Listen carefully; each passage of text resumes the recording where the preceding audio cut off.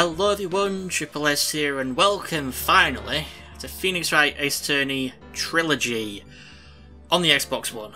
Yes, it's finally out, and I'm going to put up a little thing here to say the time for you to skip forward to when I actually start the game, because YouTube got rid of annotations, which you could have easily just clicked on, but no, so just skip forward because I'm going to have a little bit to say about this game and other stuff, Ace Attorney related, so. But this is not the first time I'll have recorded the first game, second game, and third game. It's not even the second time. Well, technically it's the second time for the third game, but not for the other two. Because originally I recorded them years ago in terrible quality, with just terrible microphone and stuff, and it's just horrible. And then I started on the second game with the layout that I have for like Apollo Justice, my playthrough of that, and Miles Edgeworth. And I did get a ways into the third game, Trials and Tribulations, but I never finished it. And then I started doing a no commentary playthrough, which was a pain to do, so I kind of just stopped doing it and never even reached the third game. Got almost to the end of the second game.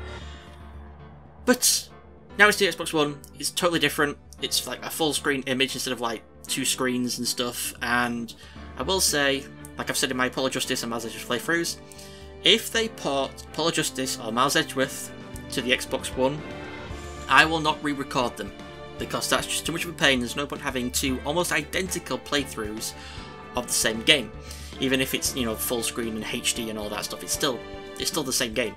However, I will be recording Miles Edgeworth to the fan translation for the emulator version of it. I will be recording that if, miracle of miracles, they decide to translate it and port it to the Xbox One. I will definitely re-record that game, just to see if they change the names, the dialogue, stuff like that.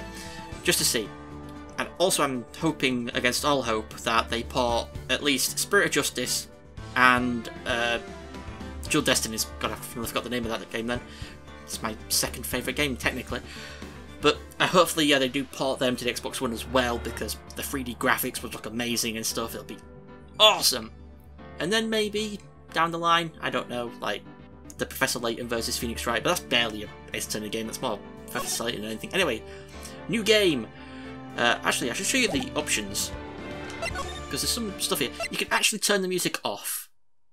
That's not a setting they've done before until I think it was Spirit of Justice. It was a Spirit of Justice where you could turn the music off. Obviously I'm going to keep it on because it seems to be fine.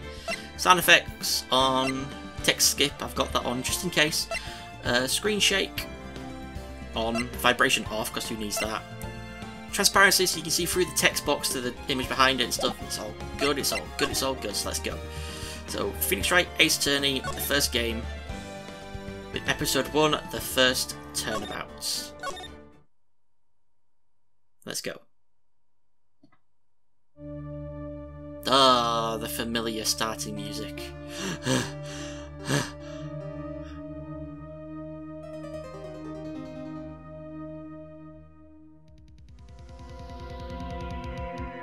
Damn it! Why me? I can't get caught. Not like this. I've got to find someone to pin this on. Someone like him. I'll make it look like he did it. The sound effects were a bit off then in the dun dun dun. Anyway, August 3rd, 9:47 AM, District Court Defendant Lobby number 2. Boy, am I nervous. Right. Oh, Mia. Oh, hi, Chief. Ooh, I'm glad I made it on time. Well, that's a safe, Phoenix. I'm impressed. Not everyone takes on a murder trial right off the bat like this. It says a lot about you, and your client as well. Thanks. Actually, it's because I owe him a favour. A favour? You mean you knew the defendant before this case? Yep. Actually, I kind of owe my current job to him. It's one of the reasons I became an attorney. Well, that's news to me. I want to help him out any way I can. I just really want to help him, I owe him that much. It's over! My life, everything, it's all over! Is that your client screaming over there? Yeah, it's him. Death, despair, oh! I'm gonna do it, I'm gonna die! Sounds like he wants to die. Yeah. Larry! Larry Butz. Nick! Hey there, Larry. Dude, I'm so guilty. Tell them I'm guilty. Give me the death sentence. I ain't afraid to die. What? What's wrong, Larry? Oh, it's all over. I'm finished. Finished! I can't live in a world without her. I can't. Who took her away from me, Nick? Who did this? Oh, Nick, you gotta tell me. Who took my baby away? The person responsible for your girlfriend's death? The newspapers say it was you. My name is Phoenix Wright. Here's the story. All about how my life got turned upside down. No, my first case is a fairly simple one. A young woman was killed in her apartment. The guy that they arrested was the unlucky sap dating her. Larry Butz. My best friend since grade school. Our school had a saying, when something smells, it's usually the Butz. In the 23 years I've known him, it's usually been true. He has a knack for getting himself in trouble. One thing I can say though, it's usually not his fault. He just has terrible luck. But I know better than anyone that he's a good guy at heart. That and I owe him one, which is why I took the case to clear his name. And that's just what I'm going to do. August 3rd, 10 AM, District Court, Courtroom number 2.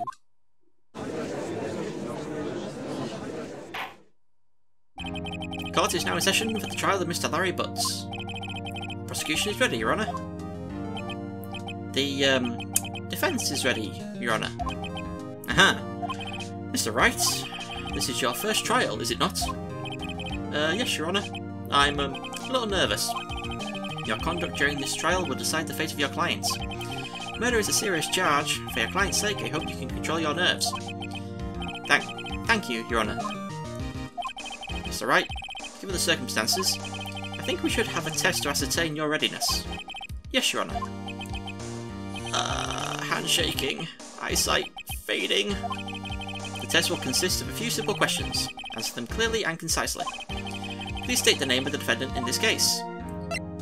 Larry Butz. The defendant? Well, that's Larry Butz, Your Honour. Correct. Just keep your wits about you and you'll do fine. Next question.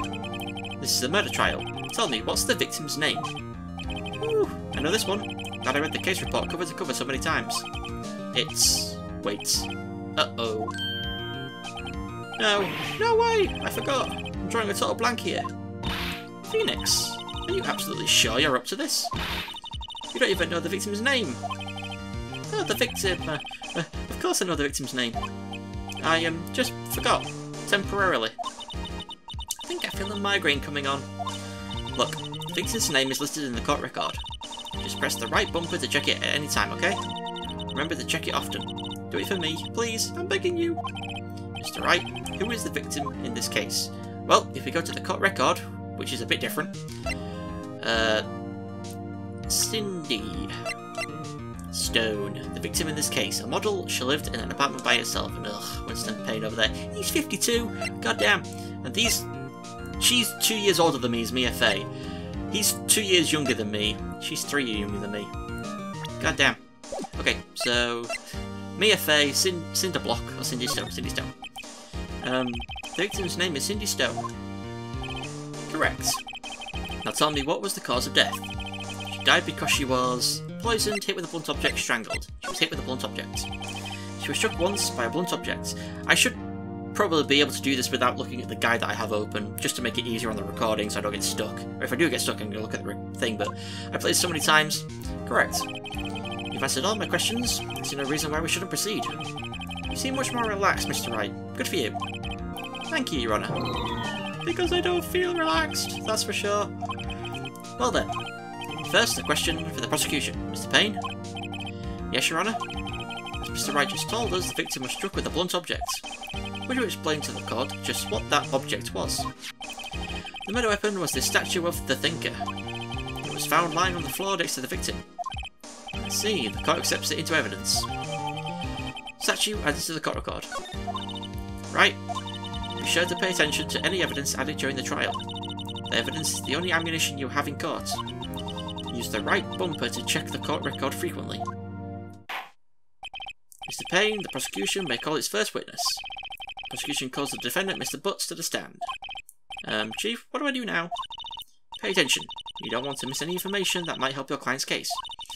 You'll get your chance to respond to the prosecution later, so be ready. Let's just hope he doesn't say anything unfortunate. Uh-oh, Larry gets excited easily. This could be bad. Aha! Mr. Butz, is it not true that the victim had recently dumped you?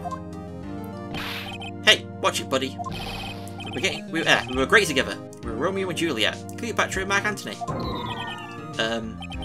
Didn't they all die? I wasn't dumped. She just wasn't taking my phone calls or seeing me, ever. What's it to you anyway? Mr. Butz, what you describe is generally what we mean by dumped.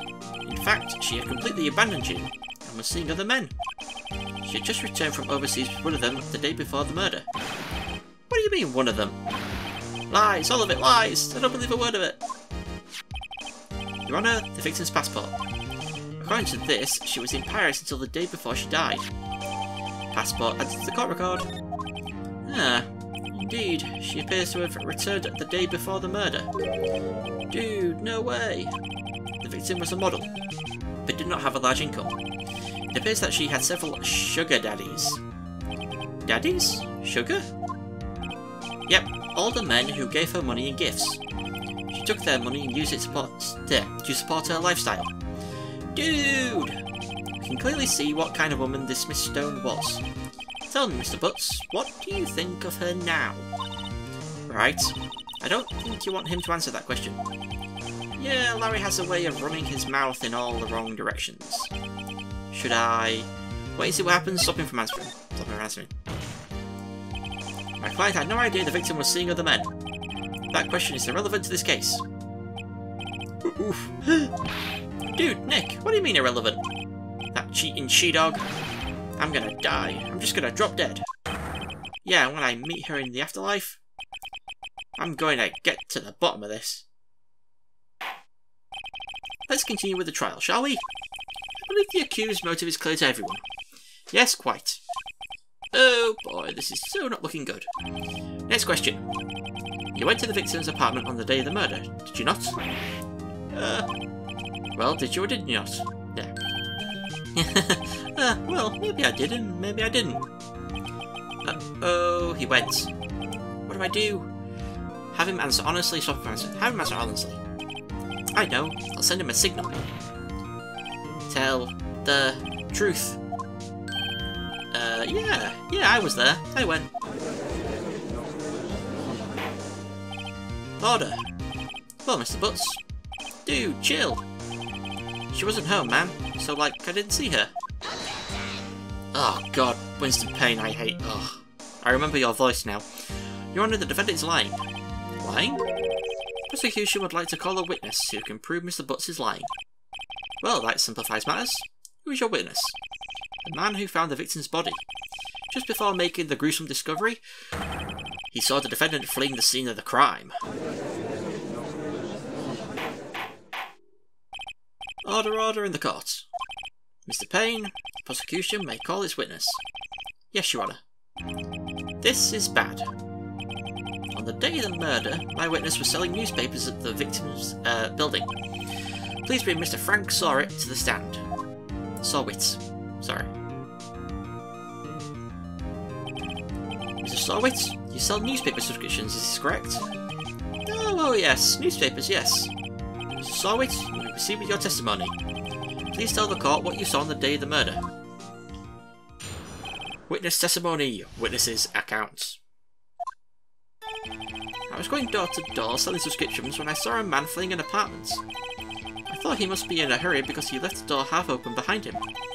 Thinking it strange, I looked inside the apartment. Then I saw her lying there, a woman, not moving, dead.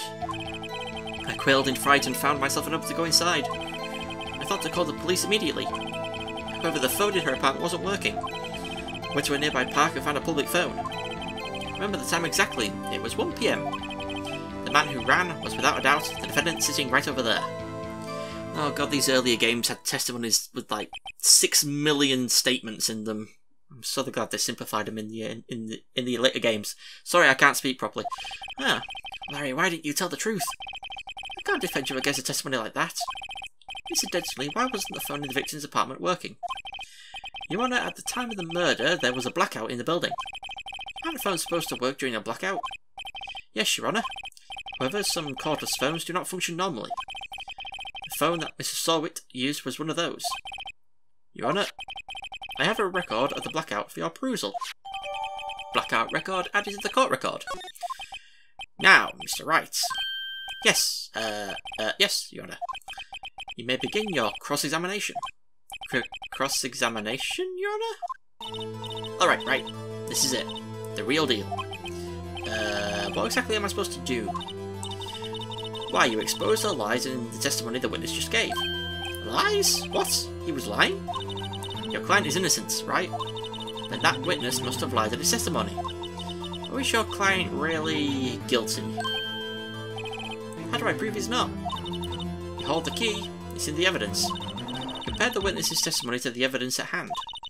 There's bound to be a contradiction in there. First, find contradictions between the court record and the witness's testimony. Then, once you've found the contradicting evidence, present it and rub it in the witness's face. Okay. Open the court record with the right bumper. Then point out contradictions in testimony. You got it, Mia. Cross-examination, witness's account. Okay. Where am I in this guide anyway? So we've got to go to statement, all the way to statement 9. God damn. I remember the time exactly, it was 1 PM. I should be able to just skip. Oh, thank God.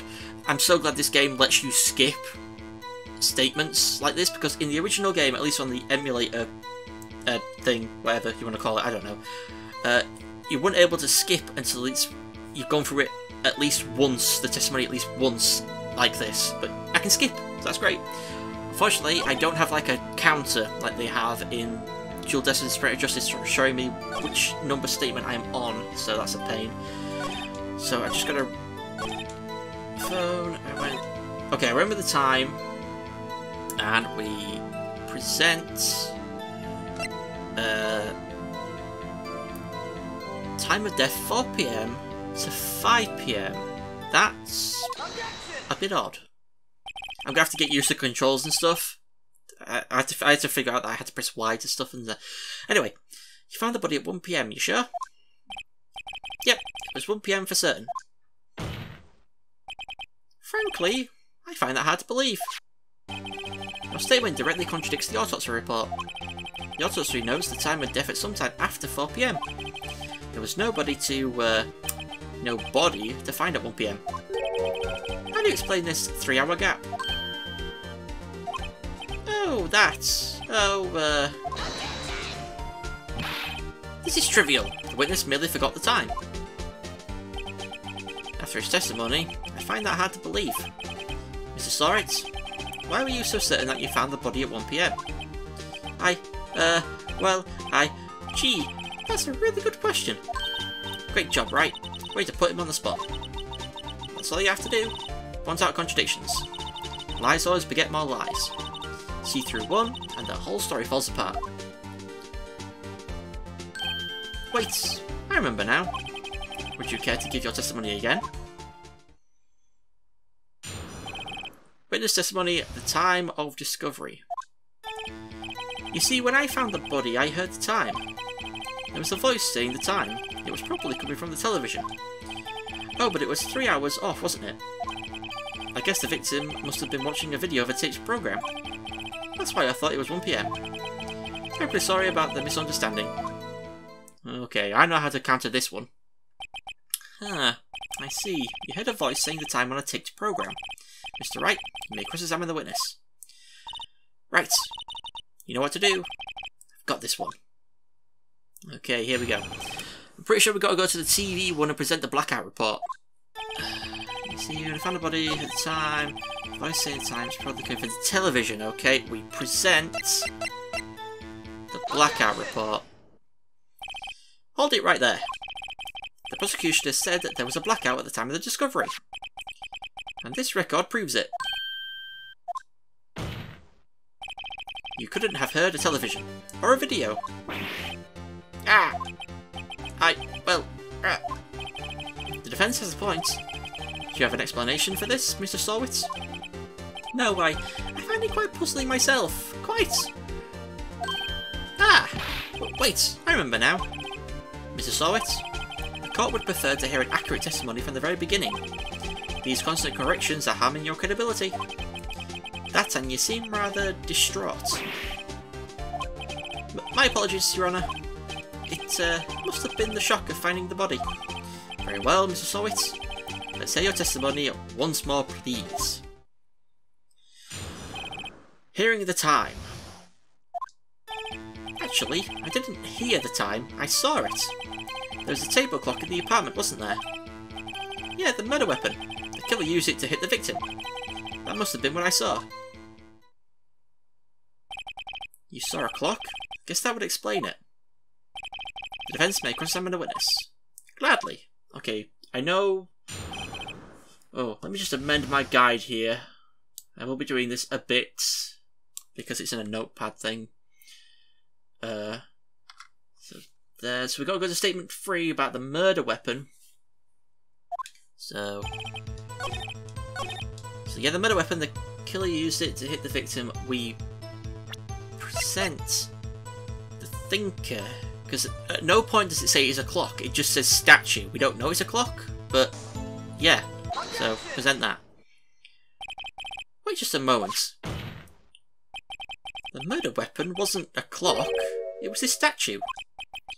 Now how is this supposed to be a clock? What?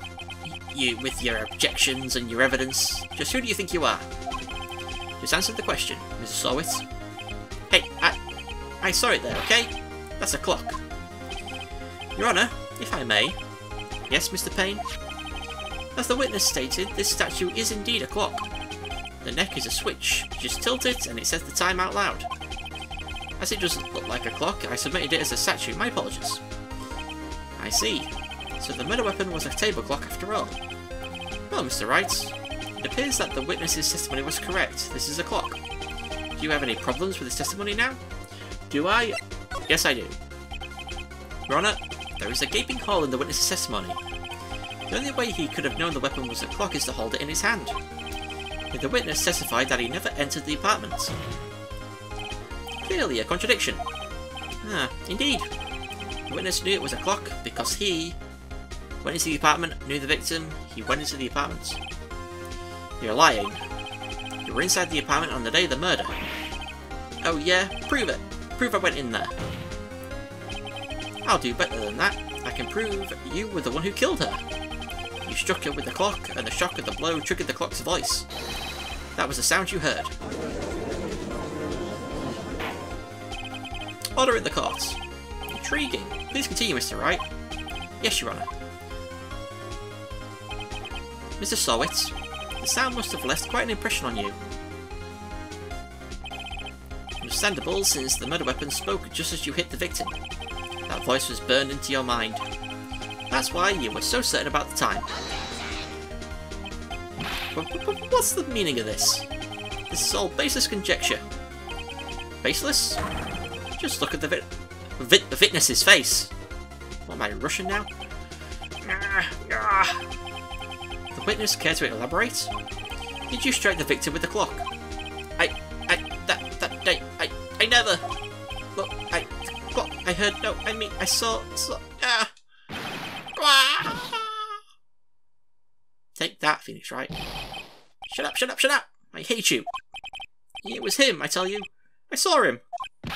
He killed her and he should burn. Burn! Give him death!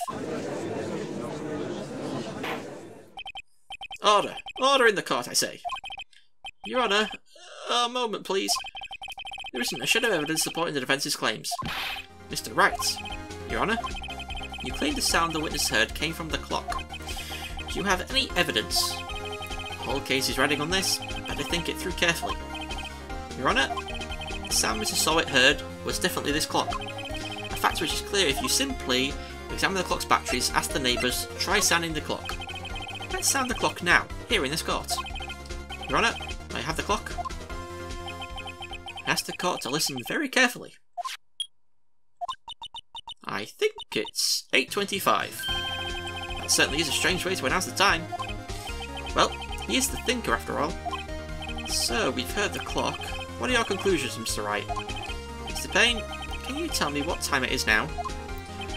It's 11:25. Ah! As you can see, this clock is exactly 3 hours slow. Precisely the discrepancy between what Mrs. Sowett heard and the actual time of death. So, Mrs. Sowett, try to talk your way out of this one. Ha! You forgot one thing. Uh-oh. What's he talking about now? While it may seem like that clock is running 3 hours slow, it proves nothing. How do you know it was running 3 hours slow on the day of the murder? If you can't prove that, you don't have a case.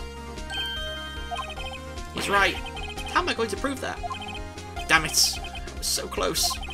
Mr. Wright, it seems you lack the critical evidence to support your claim. Yes, Your Honour. This means I cannot let you indict the witness. Unfortunately. This ends the cross-examination of Mr. Frank Sowett. Ha! I come all the way down here to testify and look what happens. You treat me like a criminal. A criminal! You lawyers are all swine. I almost had him. Sorry, Larry. I failed you.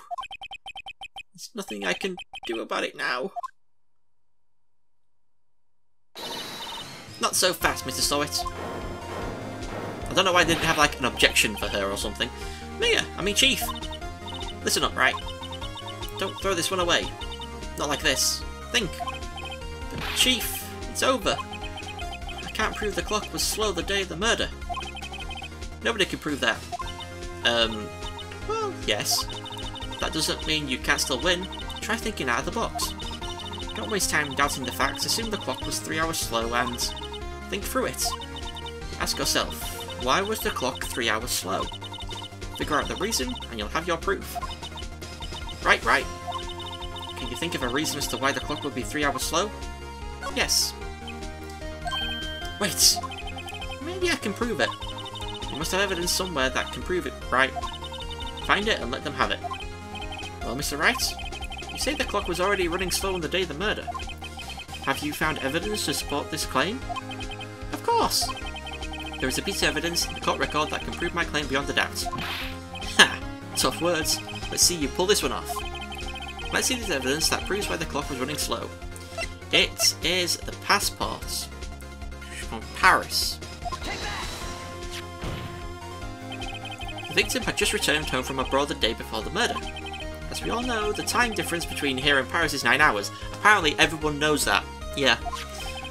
When it's 4 PM here, it's 1 AM the next day there. The clock wasn't 3 hours slow, it was 9 hours fast. The victim hadn't reset her clock since returning home. That's why the time you heard when you struck her dead in her apartment was wrong. Proof enough for you, Mr. Sowett? Or should I say, Mr. Did It?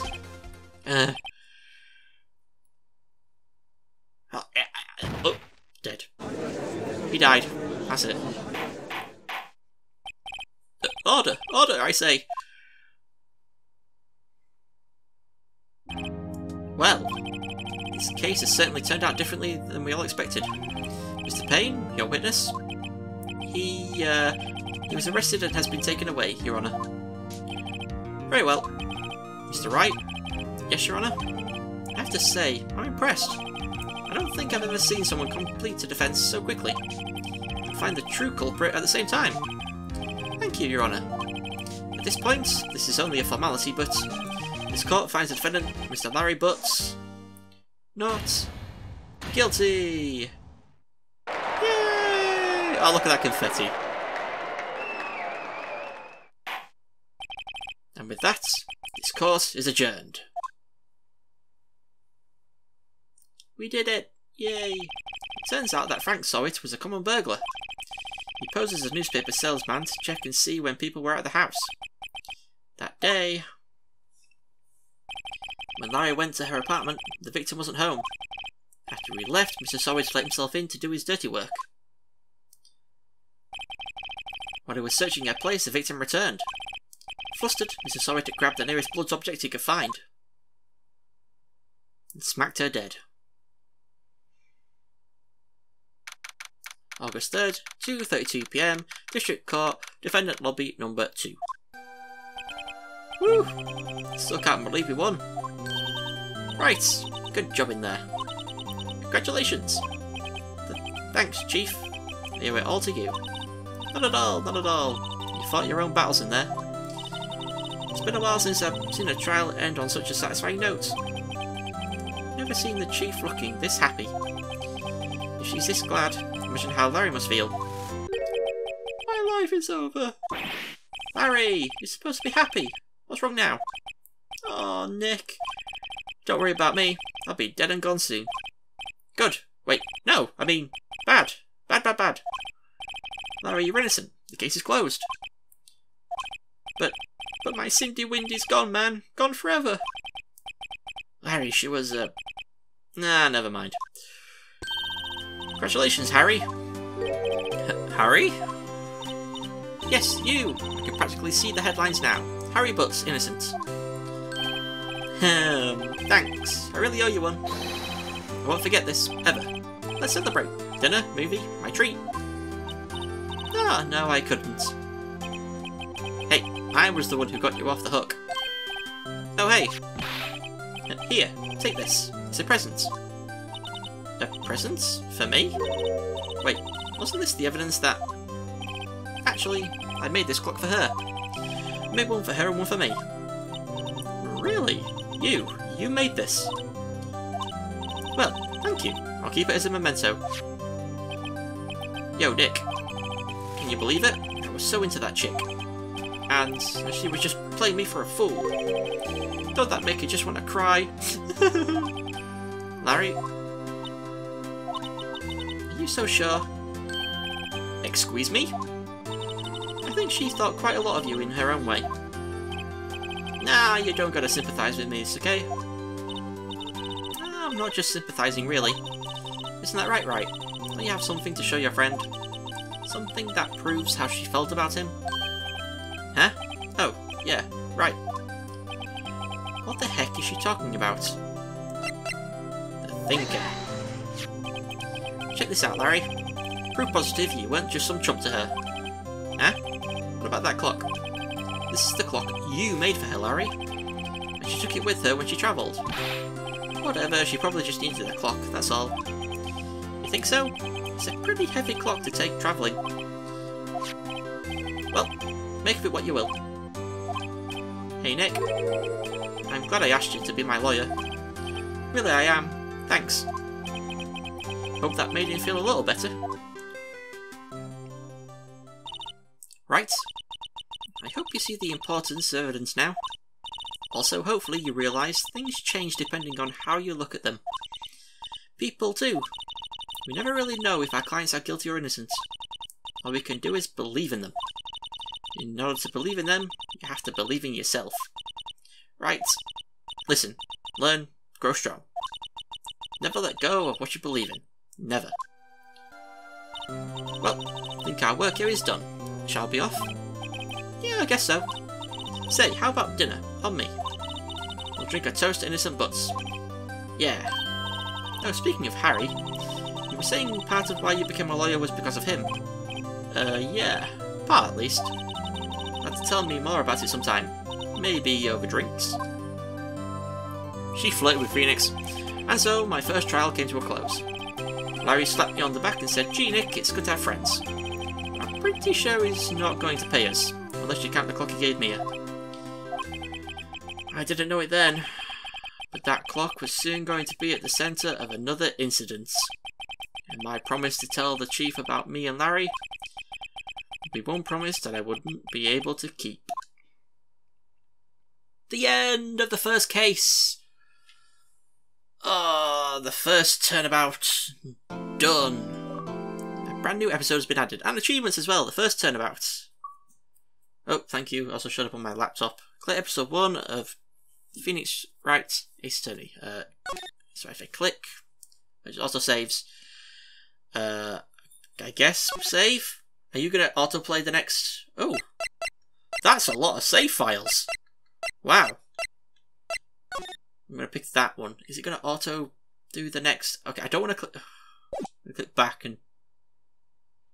Ah, no! It's auto-playing the next. It's auto-playing the next. Okay, no, we're good. Stop there. Okay, there we go. That took a while to have to get to the point where I could actually exit out of that case, but... So the next time, we'll do episode 2, Turnabout Sisters, which has one of my favourite pieces of music in it, but it gets even better when you hear it. I think it's in the second game. They do a remix version of it, and it sounds even better, but yeah. So next time, episode 2, Turnabout Sisters, and I'll have something else to talk about in terms of the guide that I'm using, but we'll get to that. So, thank you all for watching. I shall see you all next time. Goodbye. Hey guys, thank you so much for watching this video. If you enjoyed it, be sure to leave a like and let me know what you thought in the comments below. If you decide to subscribe to the channel, that would be amazing, and ding that bell to be the first to hear about my new videos. Thanks again, and I shall see you all next time. Goodbye.